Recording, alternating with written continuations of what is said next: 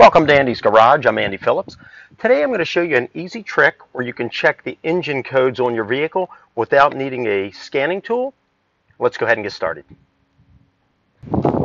Now, if you did want to go beyond what we're going to cover in this video and just looking at the code itself and actually wanted to dive a little bit deeper, maybe get like some live data, things like that, this is a good tool right here. This one, it's by Innova.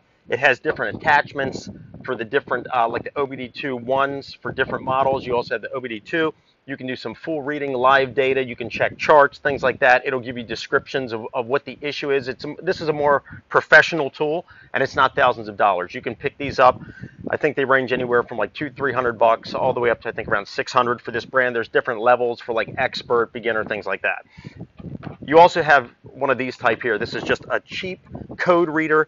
You can clear the codes. It'll just display it on the screen. I did a product review for this one here as far as how to check your codes that I'll have down in the description. And then last but not least, you have these Bluetooth type where they just plug into the OBD2 port. They connect to your phone through an app. You can get these for like $5. I'll also have that down in the description, a product review I did on using one of these. So if you did want to go beyond what we're going to cover here, these are some of the ones that you might want to consider without spending thousands of dollars. But let's get into the vehicle and I'll show you just a simple way to do it without needing any of this, just the key to your vehicle. Okay, so all you're going to need is your key. We're going to put it in. Now, you're not going to start your vehicle. You want to make sure that you just take it from the off position to the on, but not igniting it. So basically this. And that's it. So I'm going to get a close-up. What we're going to do is we're going to follow this. We're going to go from off to on, off to on, off to on, and then end on, and then we'll see here it'll display the codes on the odometer little digital screen, and then all you have to do is cross-reference those codes online or through, you know, whatever the make and model of your vehicle is, a forum, and then you can find out exactly what that code is telling you. But let me get a close-up. So this is off. The on position is here. So we're going to go off to on, off to on, off to on, ending on, and that'll display the code. So 1, 2, 3. And there's the first code, P0551, P0456, and now it's saying done. So those are the two codes that it did find. And then it goes back to your tripometer here on the odometer screen at that point, and then if you can change it out like that. But that at least gives you those codes. Okay, now that was very easy. This particular vehicle here, this is a Jeep Wrangler TJ. If you're working on a TJ, I'll have some videos down in the bottom, other work I've done to this vehicle. But what I wanted to say is Chrysler vehicles in general that I've worked on in the past, Dodge, Jeep, things like that, they're very easy to check this way, just by doing the 1, 2, 3, or sometimes 1, 2, 3, 4, 5. It displays the code. Other manufacturers, sometimes it's not as easy. I've dealt with some, and we're going to check another vehicle now, and we're going to try it. But this will not work on all vehicles. Sometimes you will just need a scanning tool. If you do need a scanning tool, you don't have one, you can always go to an auto parts store. They'll check them for free. But let's go into another vehicle, and I'll show you this again. Next, we're in a Dodge vehicle. Same thing as the Jeep. It's a Chrysler product. So we're going to turn it 3 times. We'll look at this display as well. And then we'll head over to a different make and model so you can see how that one responds to this technique. Same thing. 1, 2, 3. Ending off on the on position. And since there are no engine codes in this vehicle, it just says done. Gives a clear signal, letting you know that it at least read everything and there was no stored codes. But this same process worked on this one as well.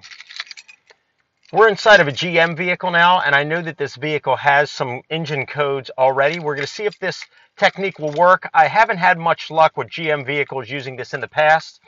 As I've mentioned several times already in this video, Chrysler products usually are the easiest ones to accept that process and display the codes. But GM, sometimes this will work, sometimes it won't. Sometimes you have to hold down the trip reset button when you do it and it'll get it to work. Sometimes you just need a scan tool. So this particular one here is a 2003 Chevy Trailblazer EXT. But let's go ahead and try it and see if it'll work or not. Okay, 1, 2, 3. We can see nothing happen on the screen. Next thing I'm going to try is sometimes Some make and models require you to go 5 times. So let's try that one then. Let it reset here. 1, 2, 3, 4, 5. Okay, nothing on that.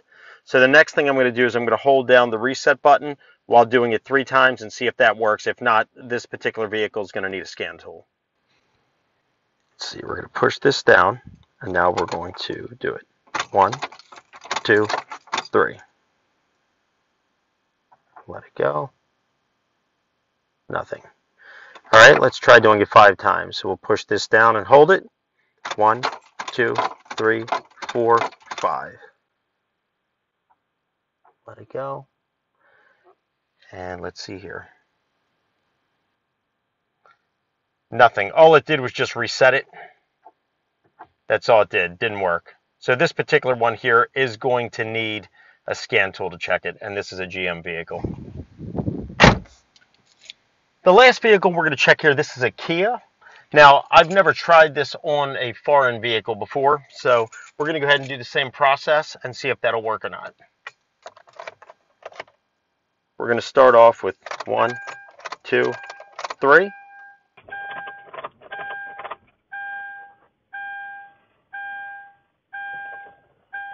As you can see, it didn't do a thing, and this is another vehicle that we know for a fact has the check engine code on, so it should have been displaying something.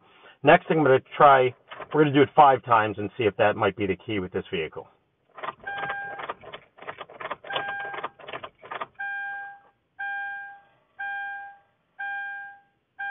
Okay, didn't do a thing either with this one.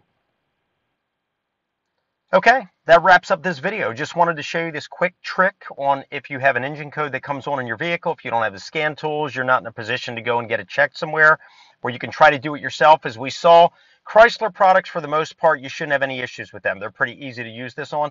Some of the other makes and models, as we saw, didn't respond quite as well.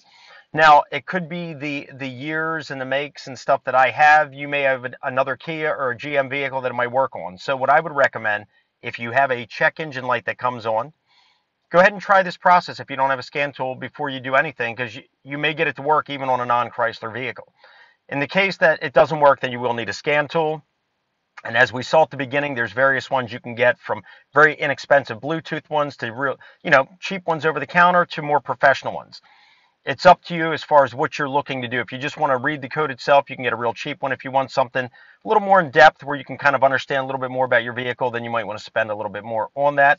I'll have different product reviews and other videos pertaining to what the codes mean and things like that down in the description. So please send me any questions and comments. I would love to hear from you. I hope that this video helped you out with any projects maybe you're working on with your vehicle. As always, I appreciate all the support. Please like this video, subscribe to this channel. I'll see you next time.